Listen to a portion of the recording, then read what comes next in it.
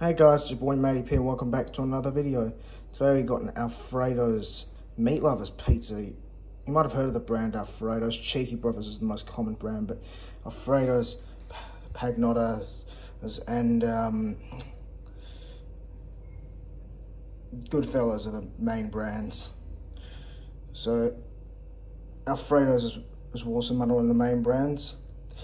This is a Meatlovers pizza. It's only about $10 IGA, so not too bad.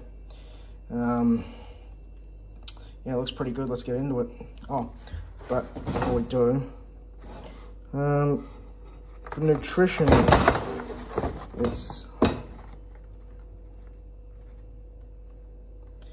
got about 16 grams of protein per serving. There's 3 servings of pizza, so that's about 48 grams of protein. As for fat, it's got about 42.6 grams of fat, but that's not too bad for such a large pizza. I mean, the pizza itself is like 550 grams. It's a big pizza, but it's got a lot of sodium in it.